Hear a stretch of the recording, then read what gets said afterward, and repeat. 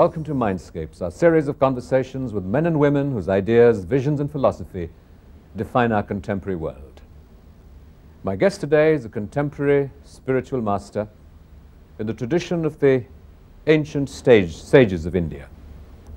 His teachings, his philosophy have impacted more than 1 million people in 90 countries. He embodies the highest aspirations of our heritage. I'm delighted to welcome Sri Ravi Shankar. What is really the goal, the aspiration of spiritual quest? Is it the pursuit of happiness? Indeed, indeed. See, we are made up of both matter and spirit. All that we aspire, like peace, love, compassion, joy, they're all aspects of spirit, including comfort. What does this state of happiness represent? Happiness is the real nature of our consciousness. Usually psychologists say deep inside you there is sadness, or there is sorrow, or there is misery, there is problem. But I would say you go a little deeper and all that you find is your nature is to be in the moment. And is that... And that's happiness. That moment represents happiness? Right, right. Would you sort of describe it in the vocabulary, shall we say, of the layperson who hasn't experienced the moment, who hasn't experienced the spirit? How could we point him to this possibility? Just look at a child and he embodies all the aspects of spirit fully. And see, look at a child, how much joy is in his face, there is so much love and sense of belongingness. And as a child gets education, somewhere he seems to be losing all these qualities which he is born with. I think that's not what education is meant for. Education has to keep the smile and the innocence, the love and the freedom a child experiences, and that need to be fostered more and more. You have frequently talked about this aspect of love and compassion as being sort of intrinsic to a human being. Yet when we look around us, we seem to see far more acts of hatred, confrontation, competition and violence than we see of love. In fact, if you see all the problems in the world, they all come out of love only. That love gets distorted, it becomes hatred. And when you love perfection and you are angry at imperfection, greed, jealousy, anger, all these are distortion of love. But yet everyone longs for such a love that's free from all these distortions. That's where wisdom or knowledge comes to play, which would help one to keep one's love as love and not become jealousy or hatred. This wisdom, how does one aspire to it? How does one seek it? How does one get it? Just look at life from a broader perspective, that's all. Look at life from a broader background of time and space. The inquiry is, who am I? What do I want? All these questions can help one to come to that level of... The Indian heritage has developed some of the most sophisticated mind training techniques. Much of your work has to do with training the breath. What is the relationship between breath and mind? For every emotion there is a definite rhythm in the breath. In fact, breath is the link between body and mind. So when you are angry, you breathe different. When you are happy, you breathe different. So every emotion has a definite rhythm. So there is a rhythm in the nature. Seasons come in particular time. And there is a rhythm in our body. When there is harmony between the rhythm of the nature and the body, then you feel healthy in the body. And when there is a rhythm between body and mind, the thought process, emotions, and the breath, then there is more harmony in life. You are sort of most intimately, at least in the public sphere, associated with your art of living courses. What is the art of living? Appreciating life. Learn to appreciate life more than matter or accessories to the life. So life is both matter and spirit, and the spirit aspect of life is all our emotions, feelings, and something which is beyond that, the consciousness. When you say that life is matter and the spirit, there has been a great deal of new thinking, shall we say, in Western psychology and modern biochemistry of the brain, whereby altering the biochemistry of the brain, you're able to change emotions. Where does spirit come in if in the act of popping a pill, you take Prozac and you eliminate depression? If you're schizophrenic, you take something else. What is the sort of the reasonable basis, or the basis in reason?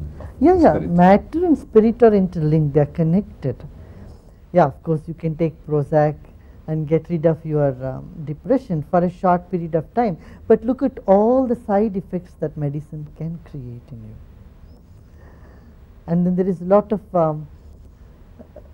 patients have reported, when they take Prozac for a period of time, it stops working them anymore. Going from matter to spirit is a little gross, I think so. But when you attend to spirit direct, then it can similarly influence our physiology too, our body too. You feel more energetic and you feel more self-sufficient. And if you use your breath, you don't need to take Prozac and other pills. Just by altering the rhythm of the breath, you can alter the state of your mind. So are you suggesting that through the process of working on your breath, it is possible to alter the biochemistry of the brain? Definitely. One of the sort of perceived goals, shall we say, of the spiritual quest that's held up is sort of, nirvana. That if we pursue this, we can each attain nirvana in some ways. What is this state of nirvana? Have you experienced it? Do you have an insight into this? It's very personal experience of being nobody. Usually we are stuck with a position, I am somebody. Then suddenly you realize you are not somebody, you are nobody, and you are part of everybody, and you are everybody. Would you then sort of say that this represents a feeling of interconnectedness, merging with... See, when you say connectedness, you again feel there are two separate things, they are getting connected. Feel there is only one thing. It's only one thing, it's only one thing. Everybody is made up of this one thing. Our traditional practices have suggested a sort of a hierarchical approach, shall we say, to the spiritual practice. So you have yama, niyama, you have the different stages of this, and breath or pranayama comes somewhat later in this hierarchy. In your teaching and in the systems that you have so effectively used to impact so many people, is there a hierarchy? Do you sort of work? Do you only introduce people to the higher levels of technique once they have mastered or demonstrated that they have mastered the lower levels? No, I wouldn't say it's a higher or lower level. It's a simultaneous work on our 7 layers of our existence: body, mind, breath, intellect, memory, ego, and the self. So the 7 aspects of our life. And even a few minutes or few understanding about each of these aspects, that can bring a lot of freedom in one's system. When you talk about freedom in the system, the more enlightened, when you look at the lives of Krishna or the great masters and the eloquent testaments to our traditions, they reached a stage of amorality, in a sense, that the traditional moral framework and structures didn't apply to them. Would you say that by working on the breath, that in some way there is a falling off of this, the need for a rigid moral structure? I wouldn't say that the moral structure would fall off. It becomes your nature. Morality is your nature. Nobody need to tell you you need to be compassionate or caring. It's simply the way you are. And you feel at home with everybody in the world. You know, all the barriers, boundaries, which seem to have been created by our, modern society, seem to simply drop off. We come back to our child-like state. What about your own, you recalled the Bhagavad Gita, and when you were 4 years old, you were obviously a very exceptional child. Have you been ever conscious that you were different to your peers, to people in the community in some ways, and that you had this mission to teach and to help others? Yes. I didn't feel that I was very different from everyone else, but I couldn't enjoy what other children used to enjoy, like football and others. And I used to, in school you need to play some game, but when the ball would come to me, I would look at my feet. I said, I cannot kick anything in the world. How can I kick this ball? So I would just stand there staring at it. So I had that disadvantage, some aspects too. You were also sort of a student for some time of Maharishi Mahesh Yogi. What was the interaction, the relationship, his influence on you? The love and the commitment to make a better society, ideal society. It was wonderful.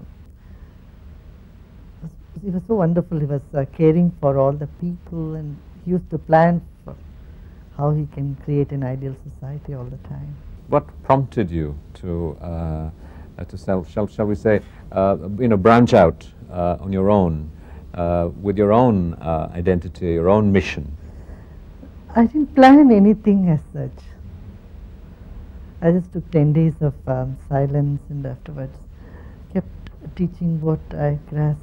You have taught in many different countries of the world. You're a global teacher. You've addressed the United Nations. You've been on many programs on television abroad. Do you find that people from different social and cultural contexts need a different set of teachings, a different strategy, different approaches to fulfill themselves into the processes that you suggest? All that they would like, all that they need to do is smile more.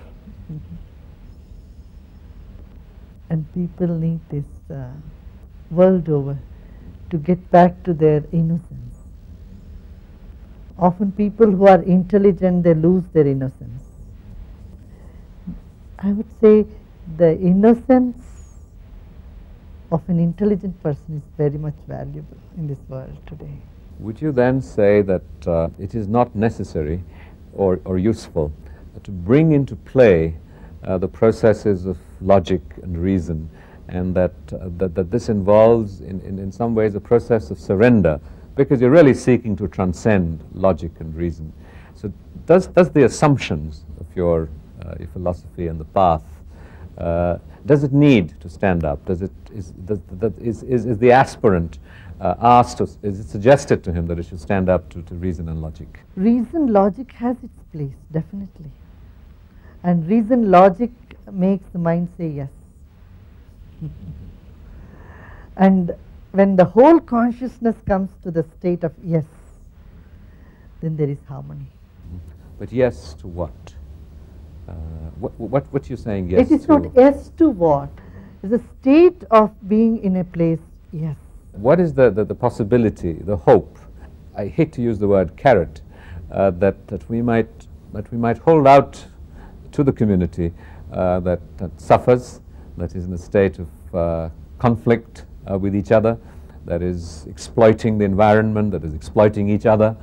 What is it that we can say to them, hold out to them? What possibility that we can hold out to them to draw them into this aspiration? As you take a look at your own life, if you are frustrated, it's because you lack energy. And there are 4 sources of energy.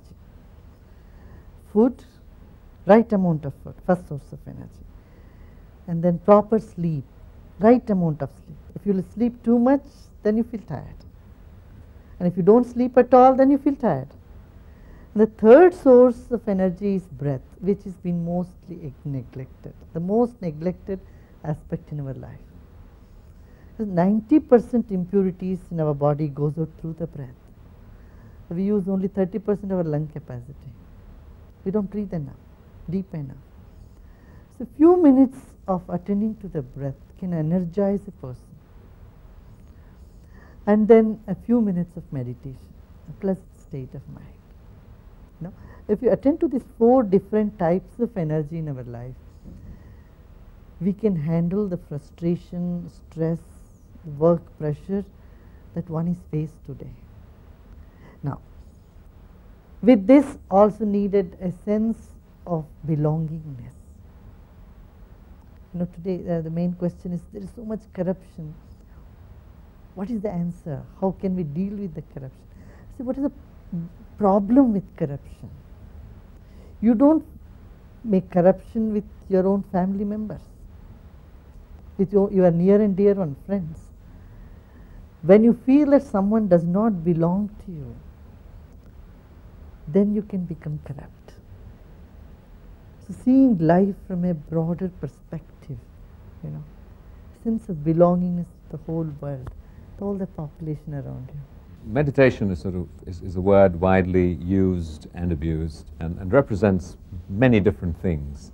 What and how would you explain meditation? Being with yourself. That sort of involve watching your breath, just being. Is there a technique? Is the aspect that you suggest of working with the breath and the 4 elements that you have mentioned? There are is many methods of meditation, many methods of meditation. You can transcend in any of the methods. You know, you can watch the sunset and just relax into yourself. That's the way of meditation. Observing the breath, you can do singing. You know, in Hindi you should say nirvikar and vishram. Effortlessness, totally at peace, in harmony with oneself. No? Effortlessness, first key for meditation. The second key word is faith, confidence. When you use the word faith, I come back again to this notion of surrender of reason. Why is it that we assume in everyday conversation that faith means the suspension of reason in some ways? See, our doubt is always about something that is positive. Have you thought about it? You know, when someone tells you, I love you so much, you ask them, really? But when someone asks you or makes a remark and says, I really hate you, you never ask them, do you really hate me? So we doubt that which is positive. We doubt the honesty of a person. We never seem to doubt the dishonesty of a person. So we doubt in our capability. We never doubt in our incapability. So I see there are 3 types of faith. One is faith in yourself, and faith in the social structure around you, the society. I mean, society cannot move without faith. You are sitting here today and you have the faith that your car is outside and will be safe. Right? Well, there is also an aspect of reason, of causality, of probability, that assures me that there is a reasonable chance that when I go out of here, the car will be there. Yeah, that is faith itself, faith in the structure, in the society, and faith in something that's governing the whole universe, a law, or you call it God, or a spirit, some unknown power in this whole universe which is guiding all the happenings. A faith in that. But if there is this God and there is this power, you know, it's the eternal question. Is this the God, a power working towards happiness? Is it working towards the betterment of human beings? And if so, if there is a God in heaven, why do we see so much suffering? You know, if you ask a dancer, what's the goal of your dance, what they would say?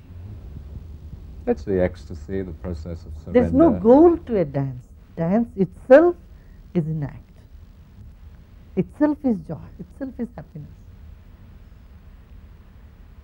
there is no end to it.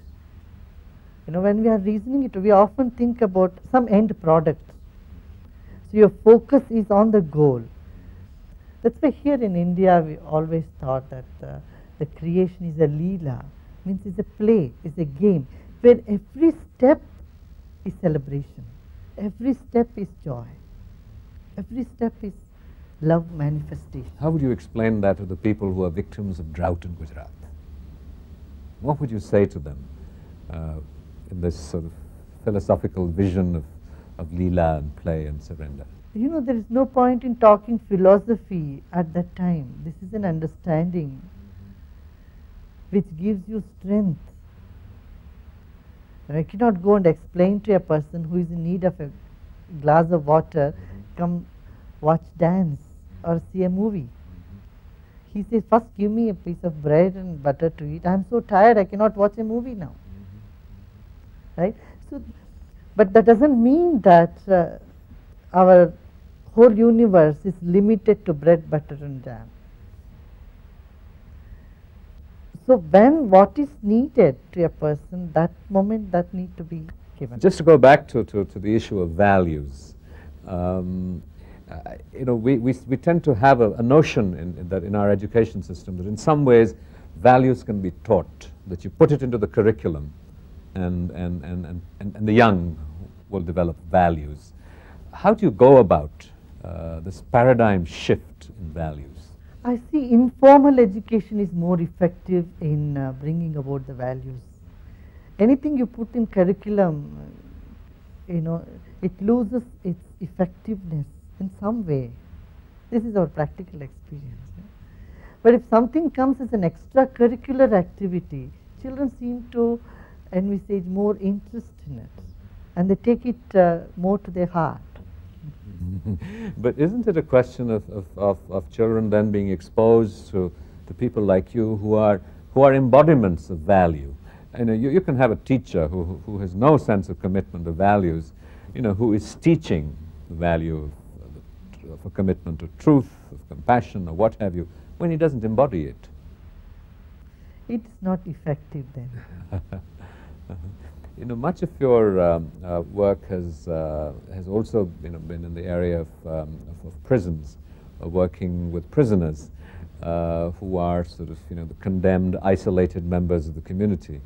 How has that interaction, that interface been with people rejected in a sense by society? You know, this prison work has been very, very satisfactory. This prison work has been very touching, very satisfactory, because these people have been told, you shouldn't do that, you shouldn't be this way, but nobody ever taught how not to feel that rage, anger or hatred when it comes up in them. There was no outlet, there was no method taught to them to release these negative emotions from the system. So with these breathing techniques and relaxation, meditation and all, they are able to let go of those and renew their mental energy, their emotional energy.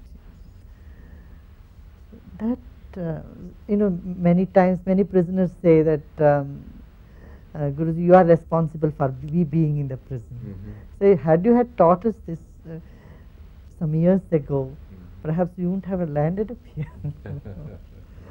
So I take responsibility for that. You know, also that given the cyclical view of history that we have in our tradition, of the sense of the expansiveness of time, of eons, it isn't really just this lifetime that we confront or experience or enjoy or suffer, depending on your mental state. As a spiritual master working for the community, do you do this as a part of your own evolution, your own karma? Do you feel substantially that your interventions, that your help, that your inspiration, that your leadership will make a difference? Or is it just the maya, the flow of time, and you play yourself out in it too? I would say that's it. We play our parts. It's a whole happening phenomenon. And like, you are not any different from a tree, a rock. A tree stands there, rock exists. So you. In a big picture, you see the whole thing as one organism. So there is no I do something. Since you are hollow and empty, when you relax totally, let go, then spontaneously actions come to you. So you don't need to, put an intention in you, I need to be compassionate to so and so. No, you act through your nature, which is just compassion, or call it love or whatever. And if you're frustrated, agitated, stressed, then your nature will be anger.